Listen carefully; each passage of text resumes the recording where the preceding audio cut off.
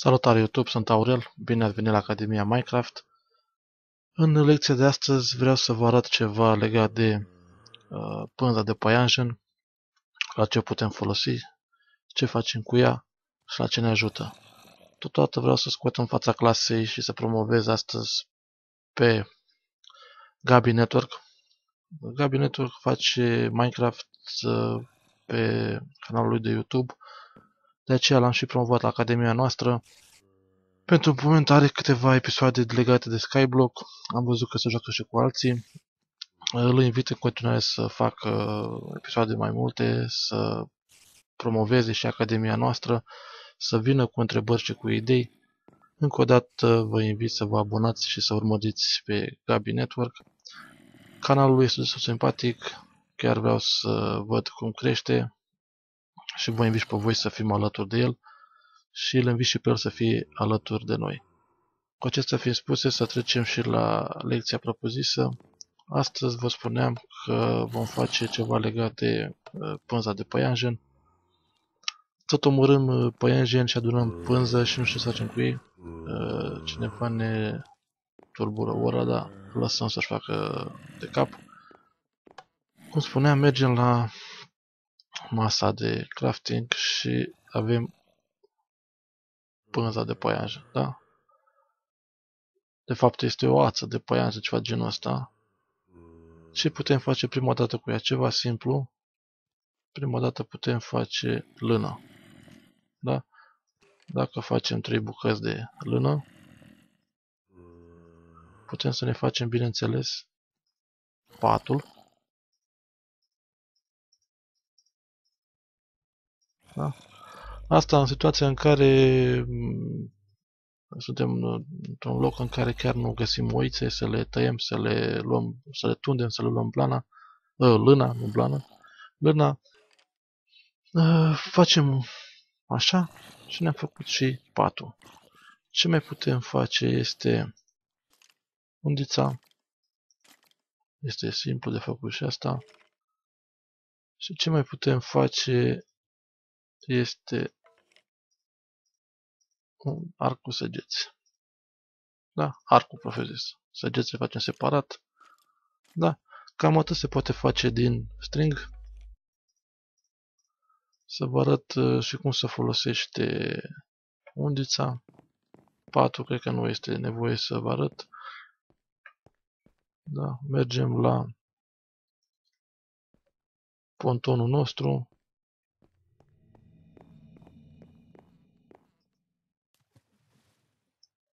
Nu chiar să nu notăm. Da? Și dăm click dreapta și aruncăm. Și așteptăm să vină peștele. O să facă niște bule în jurul lui. Apare. O să vedeți, nu vine. Deja începe lumea să se intereseze, adică peștii. Văd că sar câteva bule din apă. În momentul în care vine, tragem și aveti pescuim. Trebuie să așteptăm.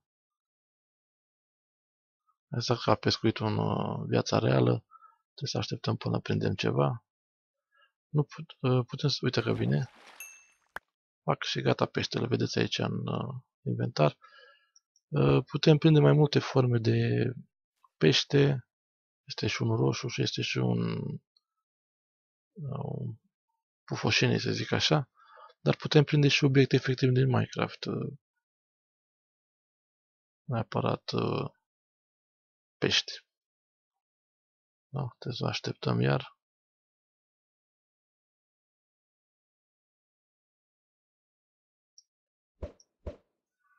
Nu. Mai încercăm în partea asta odată. Poate acolo avem mai mult noroc.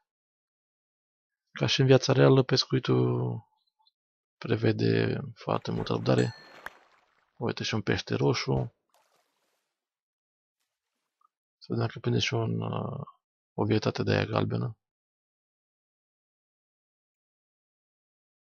Acum nu știu dacă s-au învățat pești în zona aia și ar trebui să ne retragem, dar noi încercăm. Ca orice pescar trebuie să așteptăm și să încercăm.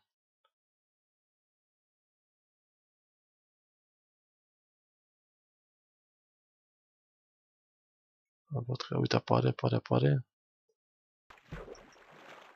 N-am prins nimic, ne-a scăpat. Mai încercăm o dată. Cam asta e ideea legată de pescuit. Trebuie să așteptăm. Să încercăm mai multe zone pentru a prinde ceva.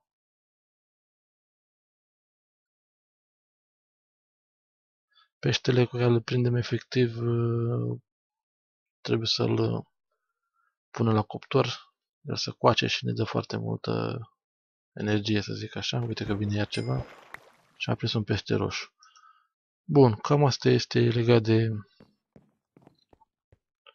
de pescuit. Ați prins ideea.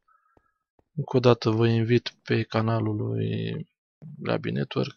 Urmăriți ce postează el acolo, încurajați-l, comentați, dați like. Nu uitați să faceți același lucru și pe canalul meu. Dacă aveți idei legate de subiecte pe care să le abordăm aici la Academie sau dacă nu găsiți voi ceva pe net, vă rog să mă contactați și să-mi scrieți. Eu să fac în cel mai scurt timp ceva lecții. De asemenea, vă invit să vă abonați la canalul meu de gaming. Am acolo o serie de Minecraft. Puteți să înscrieți și acolo, să vă abonați. Până data viitoare, vă las și vă urez un sincer salut!